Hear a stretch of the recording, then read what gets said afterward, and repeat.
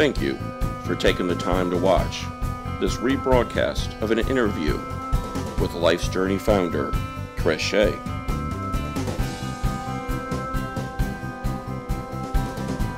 For more information about Lifesjourney, check out our website at www.lifesjourneyblog.com. We hope you enjoyed the interview.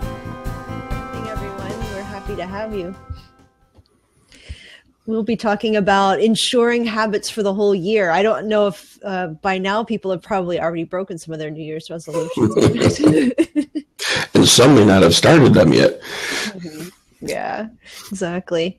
Yeah, did you make any and did you break any by now? Personally, I haven't made any yet. So I'm not at the point where I can say that I have broken any yet. Well, that's handy. How about yourself? Well, what I've kind of done is, instead of making like resolutions in the past, I've done things like, okay, I'm going to lose 20 pounds and made really sort of concrete ones that are that once I break them, I feel terrible. I've done more sort of general ones, and then this year I didn't even call them resolutions. I've sort of made like commitments to different ways of thinking, more sort of philosophical ones. I don't know if that's just my way of weaseling out of them, or I'm not sure. I don't think it had anything to do in a way with the new year in a regular sense. But maybe before we get started, maybe we should a little bit announce who we are, because I always feel like maybe we're strangers to some of the people watching, and I'd hate to be sort of unhostessy. So sounds like a good plan. So yes, for anybody watching, just by way of quick introduction, my name is Lisa DeLay, and I do a podcast called Spark My Muse. It's at iTunes, Spreaker, Stitcher, and Google Play, and you can also listen at sparkmymuse.com, and I invite you to do that. Absolutely not right now, but soon. And Chris also does a podcast now too. Yes, and I'm Chris Shea, and I also do a podcast, and it's called On Finding Peace. And you can find that podcast over at iTunes and Stitcher and Spreaker and TuneIn, and I guess almost anywhere you can get the RSS feed. So invite people to go there and search for that. And also I have a blog, and I'm also a counselor, and my website is lifesjourneyblog.com. So go on over there and you can kind of see a bit more about me. Yeah, one of the neat things, Chris and I both found Blab too, and I think we both have been drawn to this platform as a way to sort of augment what we already do and sort of enhance what we already do. It's kind of a nice way to add a live element, to have discussions, and I think it adds a lot to what we're doing. I know for me, I'm a very curious person, and I will wind up reading a book and then trying to contact the author and trying to delve in more. But the nice thing about this format and having a co-host and asking the audience and maybe inviting guests sometimes is that it's a whole different vibe than doing a pre-recorded thing. And the thing that Chris and I are also trying to do is add these audios to our podcast too on occasion. Mm-hmm. And I wind up archiving them at my website, and Chris also puts them on his podcast. So it's not just, it's nice to have them live, but it's also nice to have them to just refer back to as well. Exactly. And that's one of the reasons I've been placing them over on the podcast, because not everyone knows about Blab, and as much as I have that on the website, I think it's just more places that people can go and find us, and I would agree. I appreciate what we're doing, because I do appreciate the back and forth and having people joining us and talking.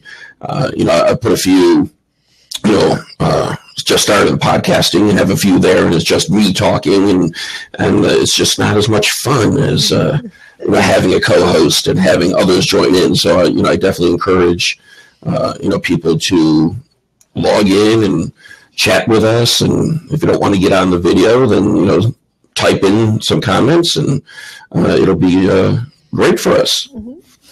Yeah, so we were going to be talking a little bit about how we can have habits and keep them all year. And if you wanted to talk about how you've been able to keep your habits, I don't know if we have somebody coming in now to talk about habits, and if we could stay on topic with that, but that would also be good too. Sometimes we have people pop in and they don't stay on topic. So if you wind up not staying on topic, we might pop you back out. Not to be rude, but we'll have to do that. Or we'll call it a technical difficulty and oops, they're gone.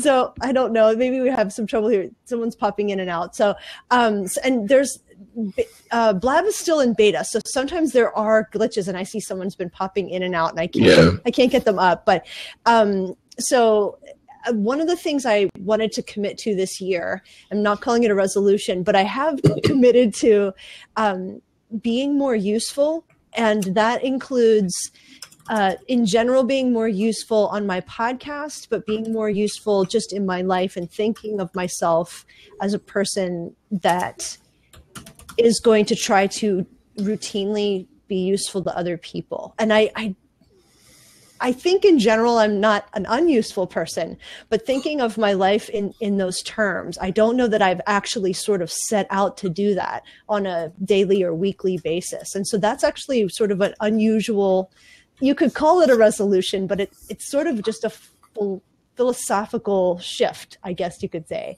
And so that's actually one of them. And being generous, which is also sort of a philosophical commitment, I guess you could say, it was another one. And those are two of them that I kind of made a commitment to. Of course, the general one is a sort of a recommitment to just try to be healthy and exercise and those types of things. But I don't actually set like pound goals, anymore, because I just feel like once my clothes feel too tight, that's what I try to just avoid. I don't like set pound goals anymore, because if I fail at them, then I'm really kind of like lost twice in a way. So I don't know. What do you think you'll wind up setting for yourself if you set anything? Well, for me, when I look at the resolutions, it's more, I guess, the philosophical, like what you were talking about, that, how can I try to be the best person that I can be? How can I try to help others? That can I do more self-examination?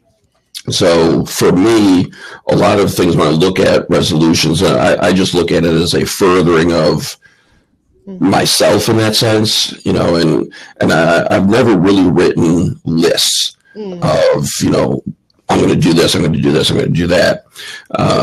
Even though I did write a blog post on how to write effective lists, I myself don't.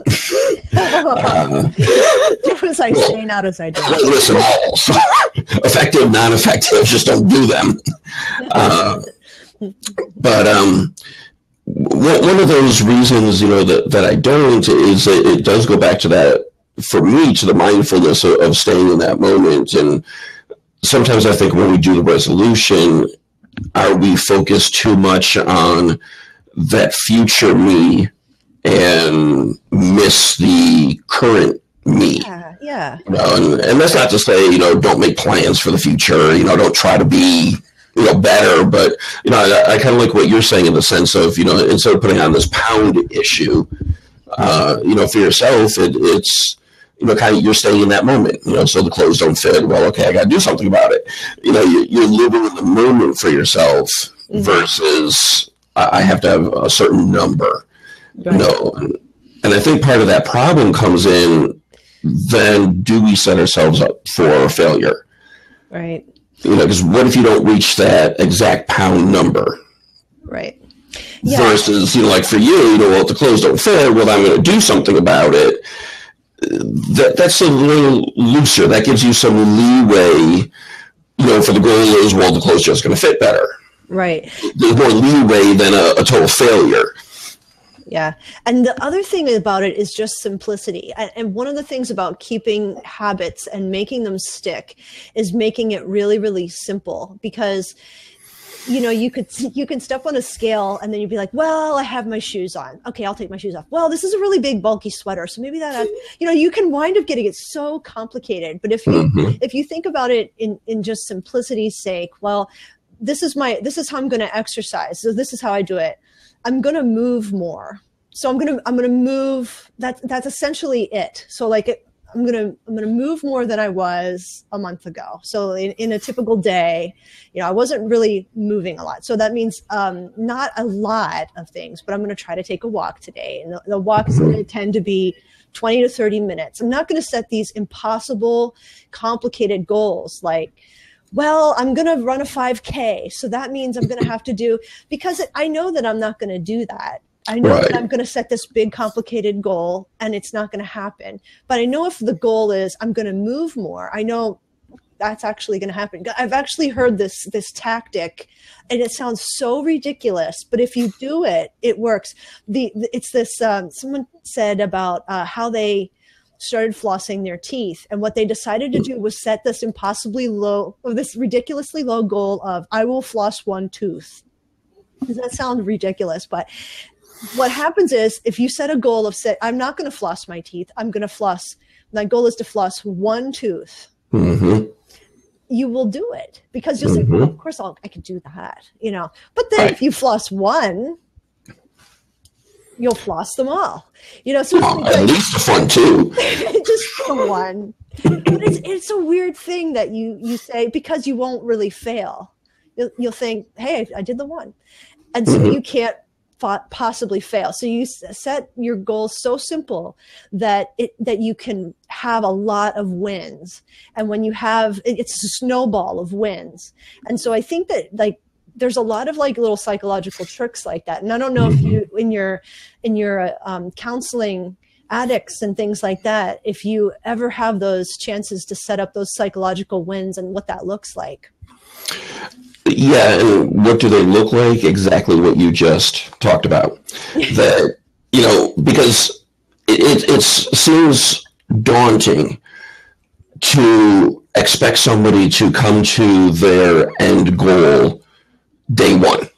Yeah. So if somebody is, coming to me for help, if I were to say to them, all right, well, floss all your teeth by tomorrow, this is, how you're going to do it. If it was that easy, why are they talking to me? Yeah. They can go floss all their teeth. I mean, the point is they for whatever reason, there's that block. So, one, we have to discover what is a block. What's getting in the way? Why aren't you, say, flossing your teeth? What's happening there? But as you had said, if we set smaller goals, because if I were to say to myself, well, I can't floss my teeth because if I do that, then it takes too much time or it's too intensive or whatever. Yeah. But you're right. If I say, well, then don't. But do your front two ones. That's what most people are going to see anyways. So just do that. It's like you said, well, sure, I can do that. And I think over time, once they see, hey, this is possible, this is doable, that is really where you get someone, because that's where you start having them find that self-confidence that, yeah, you can do it. So when I work with people suffering with addictions, definitely the way to work on it as to, the saying from Alcoholics Anonymous and Narcotics Anonymous and all, one day at a time. And in my mind, it's not just a cute saying. I think in a lot of ways it's mindfulness, but not using that word. But when I would have people suffering with the addiction and the cravings, and for them to imagine the rest of my life, I'm never going to have a drink again. Right. It's daunting, and when I dealt with people in their early 20s, assuming they live a long life, they're sort of you've got to be kidding me. Yeah, especially if they've had it so often, and that's how they got through every social situation or every business meeting or date or something, and thinking, I'll never be able to go to another party. I'll never be able to Right. I can't forever and ever, and like my entire life, like that could be, like 60 years, Right. But, when you refocus that and say, well, no, I'm not telling you can never, ever, ever have a drink again the rest of your life. Right. I'm just telling you don't have a drink today. Right. And when you wake up tomorrow, tell yourself I'm not going to have a drink tomorrow when you wake up. But definitely today, don't have a drink. Right. And tomorrow morning, just tell yourself the same thing. Because before you know it, you've already got a couple of years under your belt of saying, hey, I'm not drinking today, tomorrow, that's my goal too.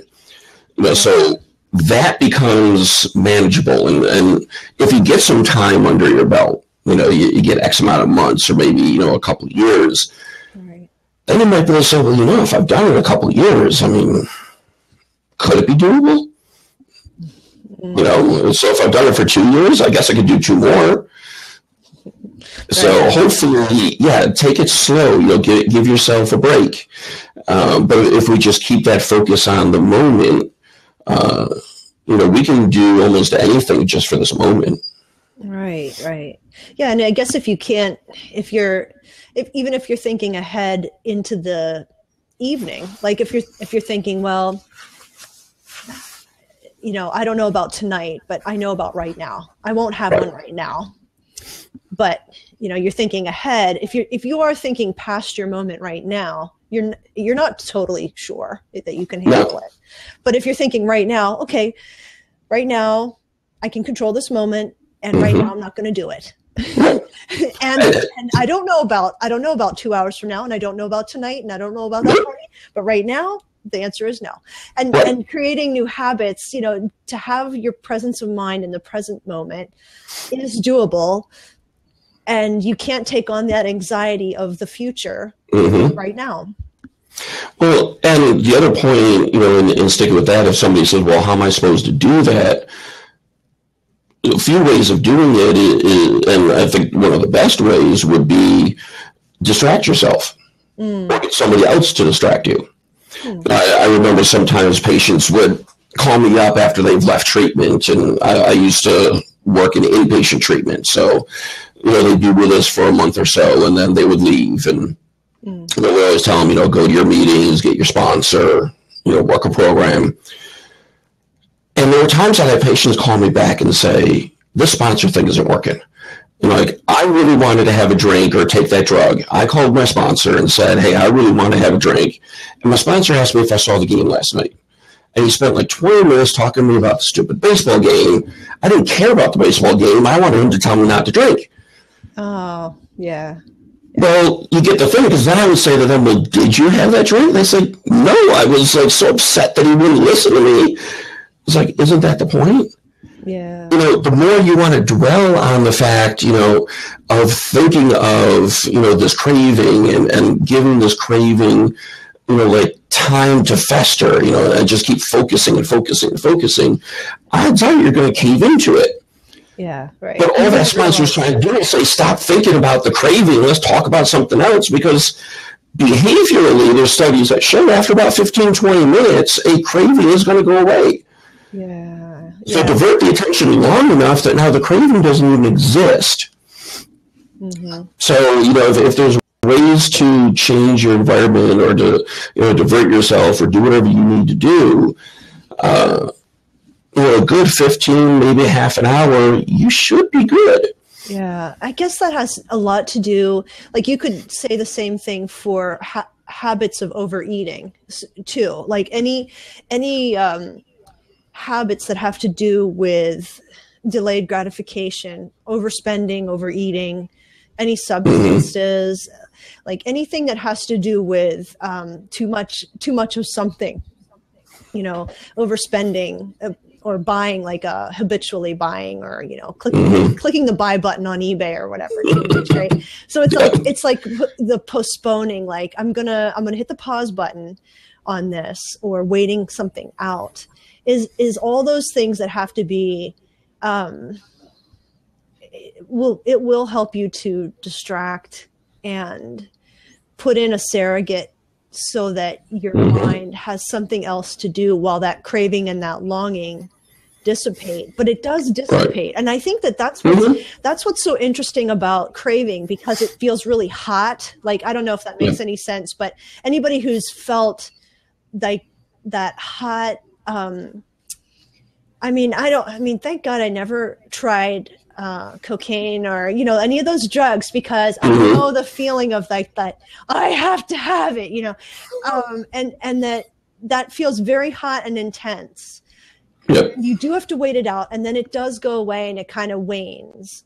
Yep. But in that moment, it doesn't feel like anything else exists, but that craving and that it's like a stove on, Yep. And the more you give that credence to it, the more that it's going to get worse. It's kind of like if you have a headache or another physical pain in your body, the more you focus on that and emphasize that within yourself, it gets worse. But, same thing, if you try to distract yourself, it doesn't necessarily make the headache go away, but what it may do is lessen the pain of that headache, because you're no longer focused on that pain. So anything that we actually spend time focusing on is going to be stronger. So, that's just something to refocus one's attention, but I think it can work in the other way too, so let's say somebody has a resolution that, I'm going to go to the gym more often. Well, even that nagging that might say, oh, just sit and watch TV tonight, or, just, don't do it, or whatever negative thoughts you have going through your mind that's trying to keep you from the gym. Right. I think in a very similar way, if we were to refocus, so it's not so much that craving, but it's more that negative notion or whatever it is keeping me, if I can refocus my mind, I can get rid of that negative thought and end up going to the gym. I know for stuff like exercise, I totally need a buddy system. And that's what I did today. So a friend of mine said, we put some workout stuff in our one room. Do you want to come over? And I knew that if she asked me that I would go, but like on my own, it is really hard. Like for some habits, like for instance, exercise, I kind of need a buddy system and I need a social pressure. And I know for certain habits, it's super important, and knowing which habits need which kind of reinforcement is really important. So for some habits, it's the distraction, and it's the let me occupy my mind with something else so I don't do something like overeat or overspend. For some habits, it's the total social pressure stuff. I mean, it might be a combination of some too. Well, and that's why self-help groups work, because you use other people to help motivate or demotivate, depending on what it is that you're doing, if demotivate is a word. But, you've got other people who, one, understand you, and two, can help you through whatever you're going through, because they've probably been there, done that. Right. So the other reason that the self-help groups work is we are social beings. Right. And in being social beings, for most of us, any grouping that we're in, and if you think about it, when you go from home to work to school, whatever it may be, we tend to mimic the environment that we're in. Yes. So, if I'm having these deep cravings and I go to a self-help group, I start to mimic that group just because that's what we do as social creatures. Yeah. In most cases, that's why there's order in our society. We go to the mall or go to theaters or wherever, and you watch what everyone else is doing, and you do similarly. Yeah. So you just need a few to follow the rules, and most of us are just going to keep along with those people who are following the rules. Yeah, even if you aren't realizing that you're adopting the social norms, you are. So, I think sometimes we're trying to adopt the social norms, and sometimes we're just adopting them mindlessly, just in order to fit in, just because that's the social pressure, and we're social creatures and we do adapt, you know, so Right. like whether you're trying to or not, you do adapt. You know, if everybody in your peer group is smoking, you'll probably start smoking. Or if everybody, you know, so I think you're right. It depends on who you're surrounding yourself with. And I know that well, I do prison ministry once a week, and there's a guy who started coming, and he decided to stop to start coming to the group. He decided to change his name to his birth name, because he had always gone by some slang street name. And he decided when he started coming, he was going to have perfect attendance, and he was going to no longer go by the name he's gone by for probably 20 years. And people didn't even know what his regular name was. And it's that identity change and complete change of his social circle that was going to keep him thinking different thoughts and going on a new path, and changing his circle, and changing his language choices, and changing his thought choices. And so it is different. You know, the choice of friends that he was going to have was going to put him in a different frame of mind to think on different things and make different life choices. And so it really does change your habits, like the choices you make, the people you're surrounding yourself with. It really is true. Well, that definitely works. And, you know, throughout my career of working with people with addictions and working inpatient, you know, facilities, one of the joys that I had in working in inpatient is in seeing them every day, I really saw how they progressed. And the more they were in and the more they were doing, as the example that you gave, you could really see a physical change in them. Wow. And that physical change helped their psychological change, their spiritual change. Because for a lot of us too, you know, if we don't like who we are, or like the way we look, or, you know, whatever it is, the more we see ourselves in that way reinforces to ourselves, see, you know, I'm overweight, or I'm underweight, or, you know, look what the drugs are doing to me, look what the alcohol is doing to me. Once they started looking healthier just because they weren't using, well, that shows something too. So when they see themselves, you know, there's one morning and then happen to notice, like, wait a minute, I look better. But what's it going to say to the inside? You know, that, yeah, you're looking better, so now I'm starting to feel better. If I feel better, I'm going to start doing more actions to continue to feel better. Yeah. And it can become a snowball effect just by a shift in how I perceive, how I'm looking when I see myself in the mirror. Yeah.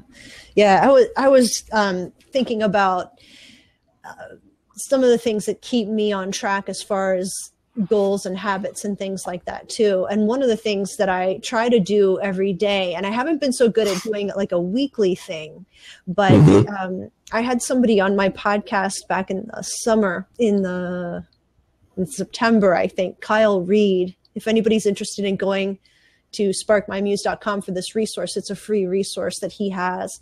If you search Kyle Reed at sparkmymuse.com, you'll come up with it and you can download it for free. And he has a daily like resource and a weekly one. And you can write down your tasks for the week and see it all laid out in front of you. And it's highly productive once you actually get it out there. So it takes like 10 or 15 minutes on a Monday to fill it out, and kind of how you see your week kind of laid out, and what your main priorities and main goals are. And once you lay it out, you know, I noticed when the couple weeks I did it, like 15 minutes to do, but it might have saved me 2 or 3 hours then in my week of just organizing and fussing with things and moving back and forth between tasks. It was already laid out ahead of time.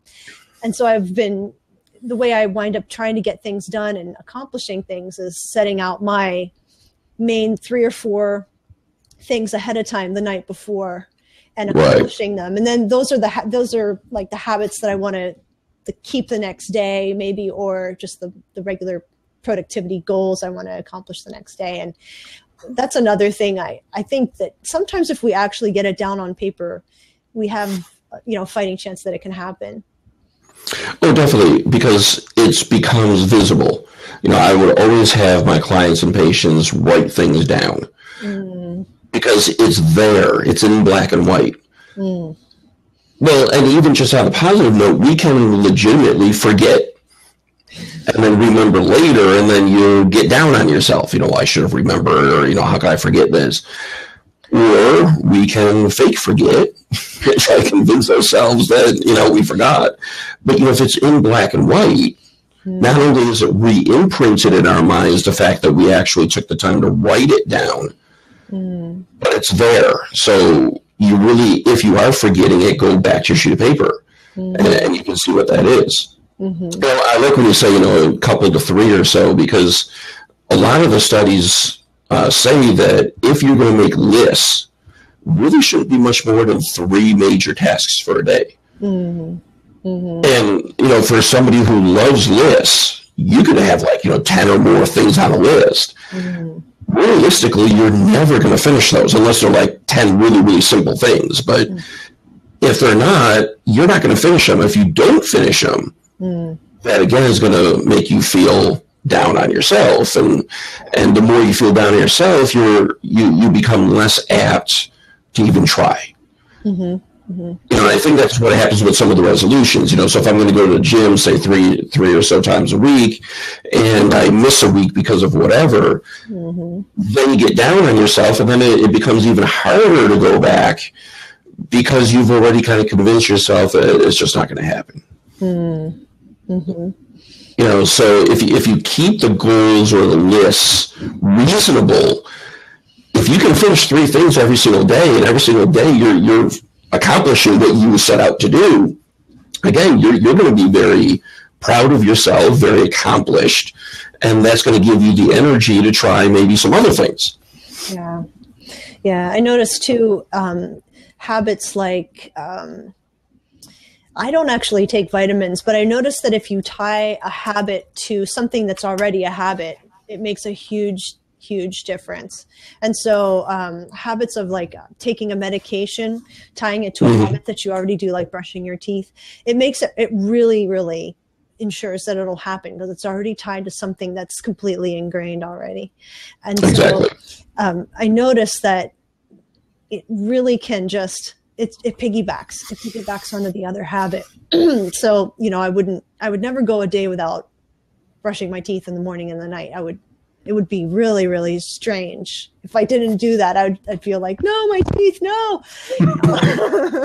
And so I know that tying a medication taking to that would automatically mean that I would take it because it's so ingrained to brush my teeth. And so it's easy to do that. And if I tie that to something else, like a devotional practice or something I'm going to do with my kids, that's a regular interaction with them. And it's also tied to that same thing. I'm going to do this immediately before, immediately after. It makes a big difference. The thing is not having such a long bunch of rituals and routines that it's too impossible to carry it out. But I think that having some of that built in already, it's already built in structure, that it makes it a little easier to keep some habits going throughout the whole year.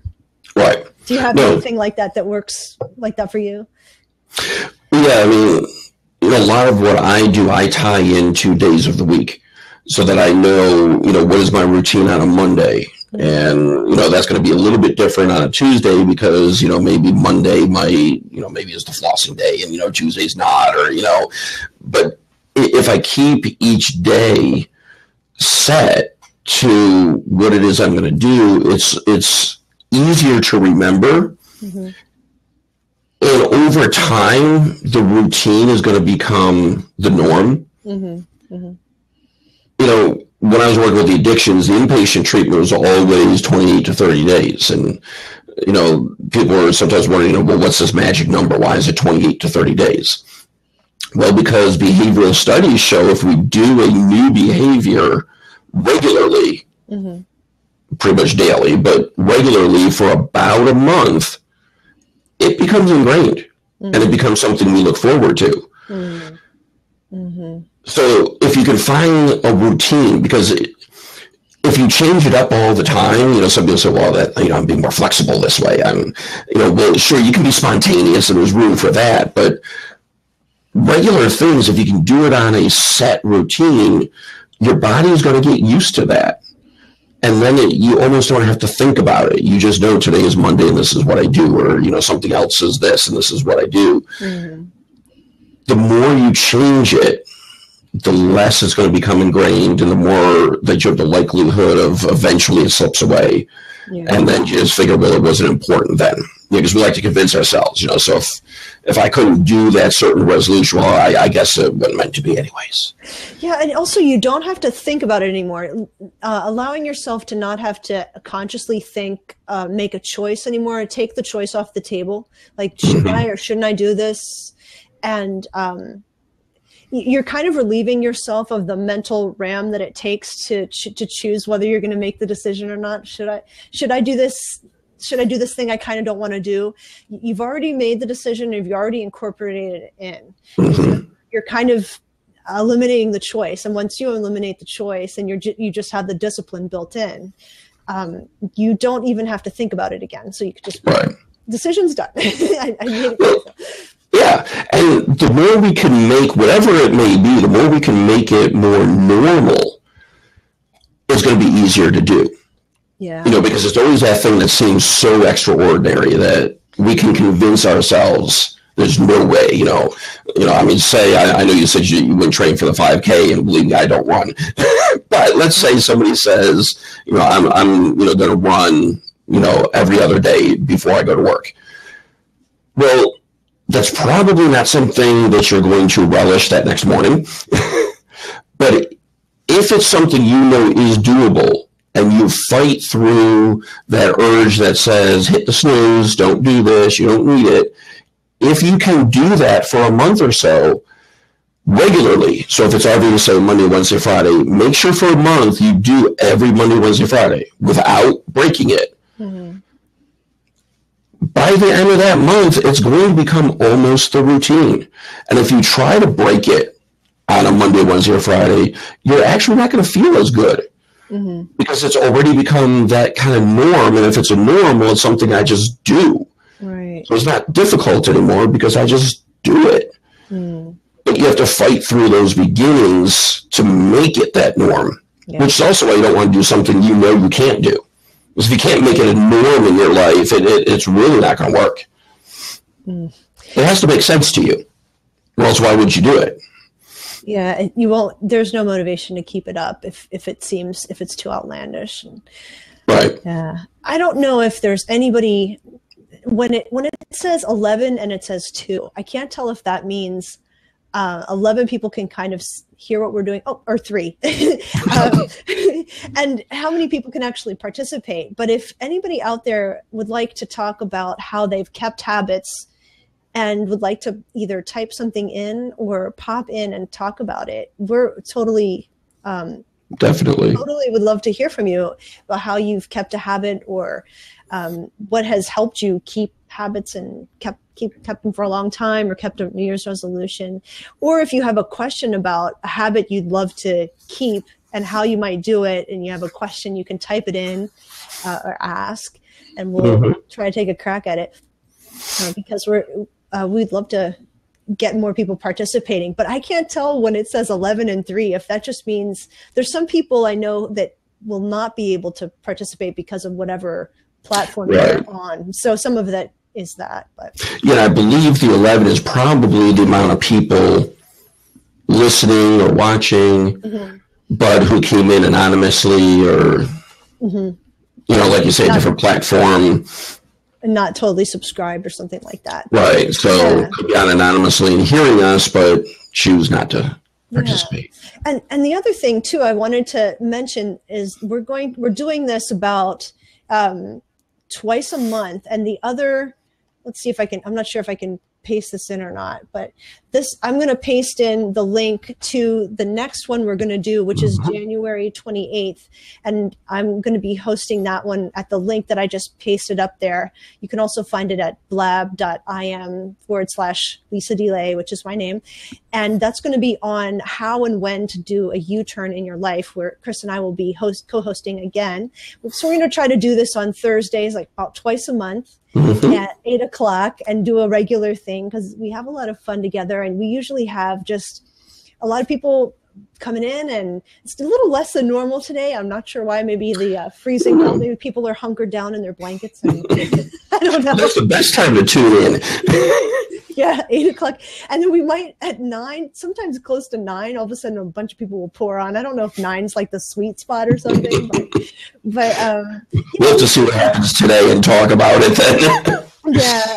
And then we thought at the beginning of the year, we do tend to kind of reevaluate how the year has gone, how the previous year has gone, and how we want it to change.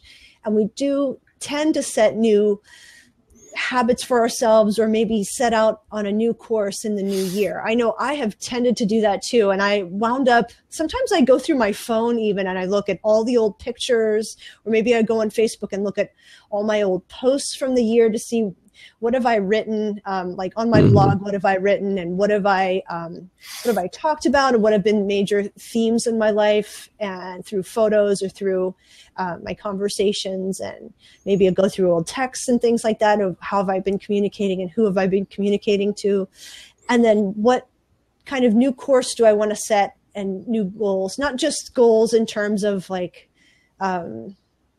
topics and themes, although that might come up too, but kind of what sort of improvements do I want to see in my life and in my relationships. And I'm sure you do that same sort of thing too, Chris. Yeah, and I've been doing something similar, really even, I think back to like as a kid. I can remember being young, and comes New Year's Eve, and you stay up, and the ball or the apple or whatever it is, drops. And then even as a kid, going to bed, and I remember my routine that night as I'm laying in bed is to kind of go through each month of that previous year and try to think what happened each month. And it's something that, I still try to do, not in that same way, even with all of our electronics, for many, many years, and I still do this, is have a actual paper calendar. I know it surprises some people what that is, but an actual paper calendar where I write family and close friends' birthdays. Mm-hmm. So come, January 1, you bring out the new calendar, and I take the old calendar, and we have to start transferring the birthdays. But that helps me to recall, because, there's usually a birthday or something anniversary each month of the year. Right. So as I'm flipping from the old and the new and rewriting, you can kind of help to reflect on, what were some of the highlights of that month. Right. And, and not necessarily always looking for all those negatives, well, what was wrong that I got to fix? Celebrate the pluses as well. And, just kind of look in general, so what was January like in February, and moving on. And so, whatever routine you can come with, I would really suggest for people to look at, doing some type of review of the year, even a cursory review, but just reacquaint yourself, kind of re-imprints it maybe, that, this is kind of what happened to me, because who I am today is, partly who I was last year, and the experiences I went through, the good and the bad, is, what is making me today. So why am I me? Let's look at last year. Yeah. Now, have you ever done any kind of journaling or any kind of diary or anything like that, either as a spiritual practice for a time, or just by way of what wound up happening to me, just as a brief aside, is I was a journaler, diary type person for ages, and I had stacks of them. And I think blogging actually kind of took that away, in a sense, took away my desire for it, because I'd get it out of my system a little bit. And I would write kind of poetry privately, just as my own cathartic thing, which I wouldn't put on the blog necessarily. And that kind of satisfied some of that for me. But I only once in a while will sort of journal as a sort of a spiritual practice. But that's also another review you can do, almost like going through your calendar. I'll put dates obviously on it, and I'll maybe reflect, or maybe I'll write a prayer down or something like that. Do you do anything like that, or have you done anything like that? I have. And this is probably an area where I need to grow in, because everything I'm going to say now is going to sound like an excuse that I would tell my clients. That's an excuse. You can't say that. But yeah, when in my seminary years, that was something that we were really encouraged to do. And I would keep a fairly daily journal of, kind of what was I feeling and what was I reflecting on or praying about. And especially the 1 year really kept it pretty extensive, fairly daily. I wish I were doing that again, and I think leaving that environment partly stopped it. Right. Getting into just daily life partly stopped it. Right. I agree. Once I started the blogging, well, that's my excuse now. We'll say I'm blogging, so I don't need to be doing daily. But the blogging, even though if I'm putting my own stuff, is not the same as writing my own journal. Because hopefully what I'm putting in the journal is probably different than what I'm blogging in certain aspects. But I really would, even though I'm not doing it, I really would encourage people, because there's been times I've gone back to the journal from the seminary days, and you flip through and you read it, it really gives me a perspective of who I was back then, and what were some of my concerns and what were my struggles, and and I think if I were doing it still, it'd probably be quite insightful to see what have I been struggling with, and are they still the same struggles? Have I overcome some of the struggles? And I would definitely encourage people, even though I'm not doing it. There is a difference too of putting a pen to paper than typing on the screen, because I've tried it both ways. I've tried doing what I felt like is I'll just do, open a Word document, put a date down, pound something out, because that's better than doing nothing at all. True. And I've thought that's what I'll do. I'll just do this. I'll just do it this way for a little bit, because I'd like to just get something out, and I'd like to have a little bit of a record. So I'll just pound something out, because I'm such a fast typist compared to my chicken scrawl that I can't even sometimes read. There's a story I've mentioned a couple times that in 10th grade, forgot to put my name on the paper, and the teacher holds up the thing and says, "Now, someone didn't put their name on this paper. It was obviously a guy." I was like, oh, it's that bad. My handwriting is so bad, she thinks some sloppy guy wrote it down. And I was like, and then she's like, oh, you don't have to put your name on your paper again. I'll know it's you, Lisa. And I was like, okay, I think that was her way of saying sorry. But a little gender bias there, I think. I think that means I'm super creative. I think that's what that means. No, I was just like, okay, so I can't, obviously my handwriting's pretty bad, and always has been. And so it takes a while, and I print. I don't really do cursive. And so typing's way, way faster. So I was like, I'll just type. But I've noticed that when I do write, and my hand hurts when I do, because I'm so used to typing now. When I do write, I write much more intimately, much more personally, and it's much more sort of in a sense, the real me. I don't know if that makes any sense. When I'm typing, it's fast and it's much more intellectual, and it's plenty of good stuff, but it doesn't feel the same as a journal for whatever reason. Right. It feels more like a paper, because I've done so many papers in seminary and whatever research and stuff. And so I think there's benefits to doing both types. And I would say that whatever people feel drawn to doing, it's probably worth it to just kind of chronicle your year in whatever feels the best to you, but to do it anyway, to somehow chronicle your year as a habit is, I would recommend doing that. And I think anytime I've ever done that, anytime I've ever done any type of journal or record of my year, I've always liked looking back, even if I didn't like what I was reading and I thought, oh, I was going through a dark time, or the kids were really having a hard time with this or that. I've still liked going back, because it usually showed me the faithfulness of God.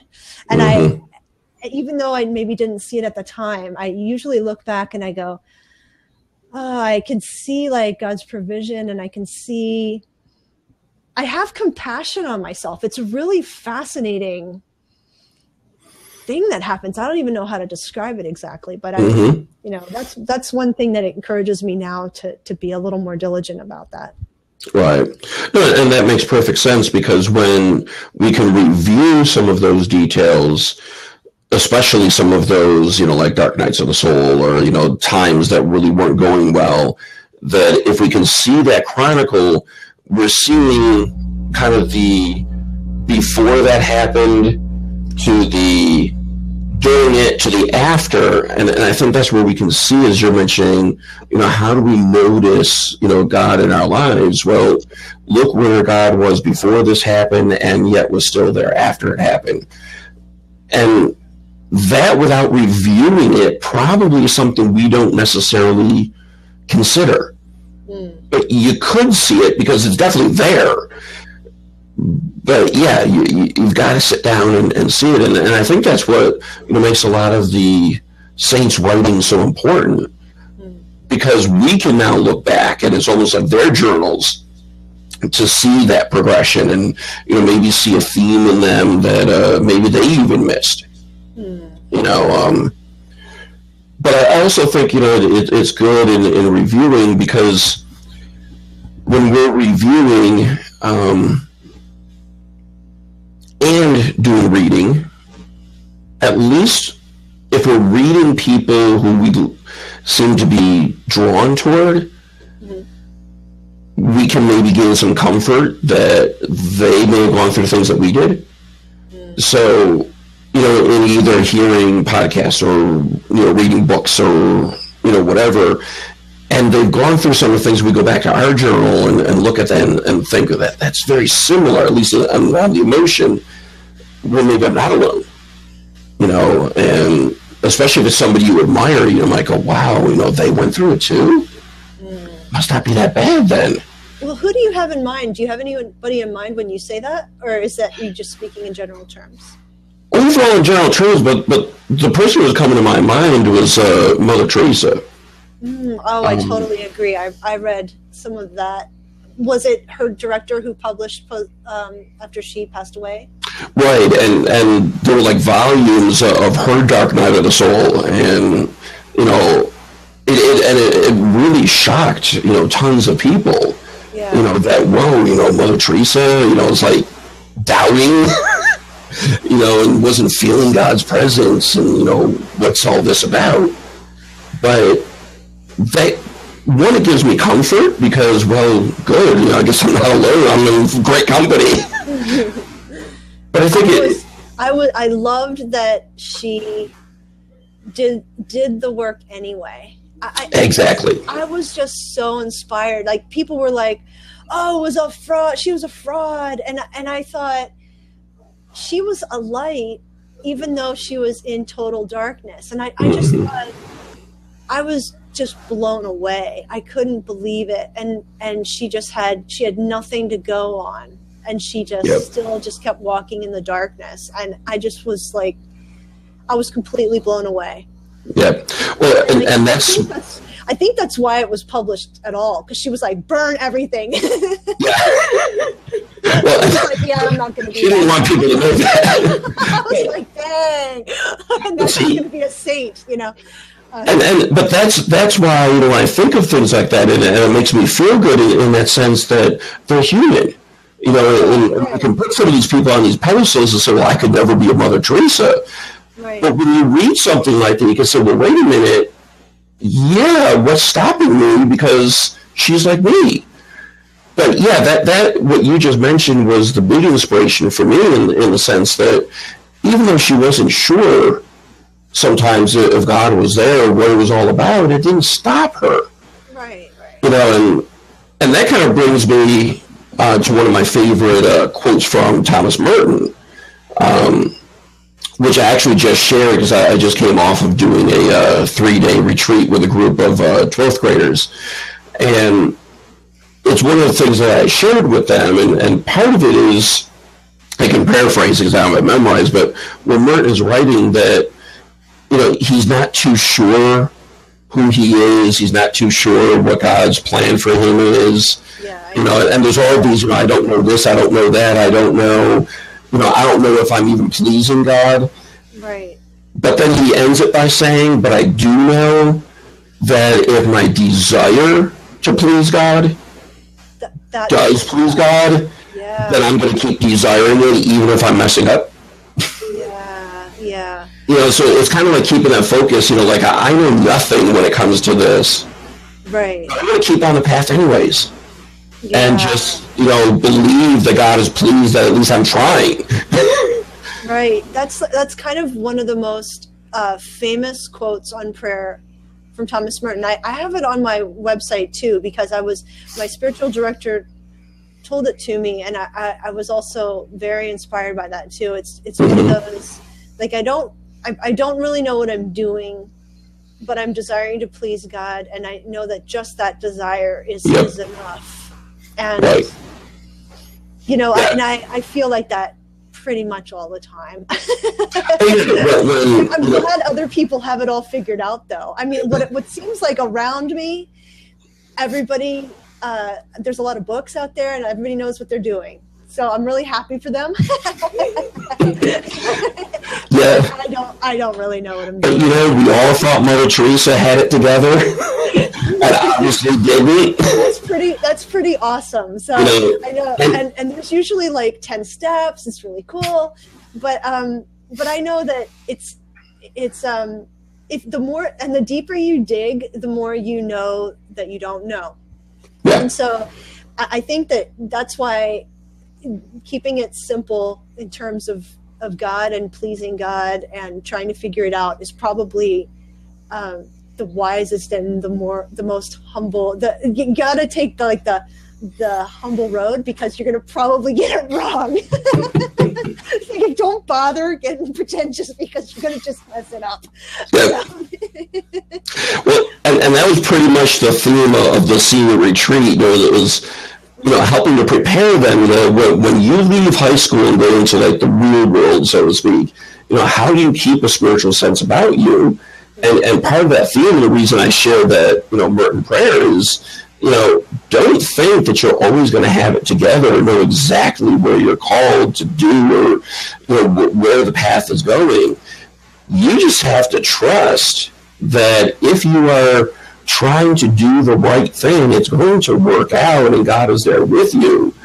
But you may not have a clue. It's not just always laid out for you. Yeah, actually, if you think you have a clue, that's probably a sign that you do not have a clue. What is it? C.S. Lewis says that confidence is a sign that you. Oh man, what is it? The shirt. Confidence is a sign that you don't.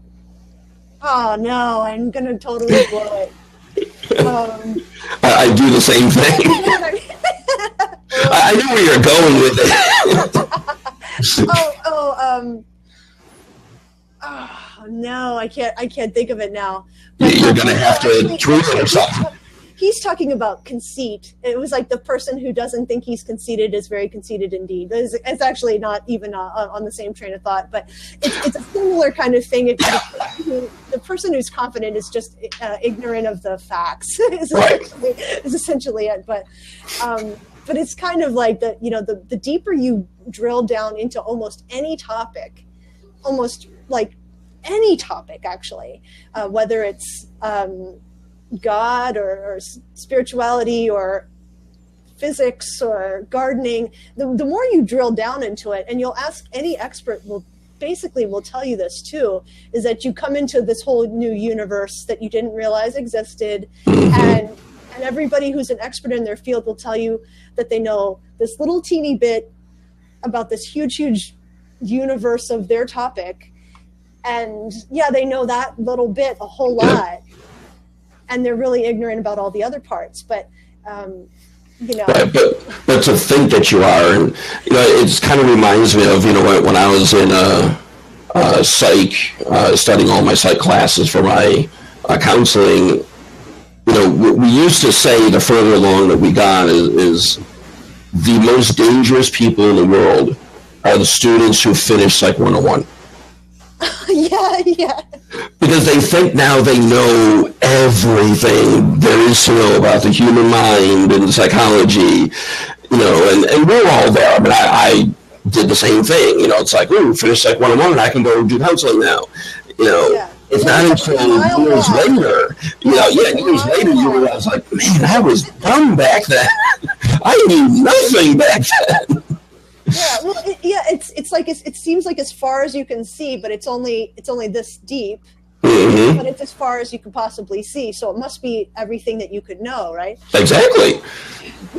There's nothing past the horizon, So yeah, I mean, I think it's an easy trap to fall into, and then as soon as you run into an actual expert, then it's a quickly humbling experience. But yeah, I don't know. That'll be I guess that'll be a New Year's resolution, perhaps, to be humble. Ensure the habit of humbleness, but and then you can become the most humble person you've ever known. Right, yeah, that'll be very quickly broken. But we're pretty much toward the end of our hour here. That went very quickly. And I hope whoever is, I guess we did gain a couple extra people. Mm-hmm. Thank you for sticking with us for this whole time, or for whatever time that you came and watched and listened. We'll be back again on the Thursday at 8 p.m. Eastern time, and we'll be doing Chris and I will be doing another one. It'll be about U-turns in life, when to do them, how to do them. If you've made a U-turn, I would be happy to hear about it, and take your wisdom as well, and we'll also pitch in when we've made U-turns. Mm-hmm. And, this has been really fun, and we'll archive these on our respective platforms. Yep. Chris has his Lifesjourney blog, and I have my sparkmymuse.com. I hope you'll stop by each of those and check them out, because there's a lot of good resources there. Definitely. Well, yeah, I want to thank everybody. And, hopefully if you all like this message, then spread it to all your friends. And another couple of weeks, we'll be back at it and having fun once again. In 2 weeks. Thanks so much, Chris. This was fun. I always appreciate speaking with you. As do I. Enjoy the rest of your evening. Bye-bye. Bye.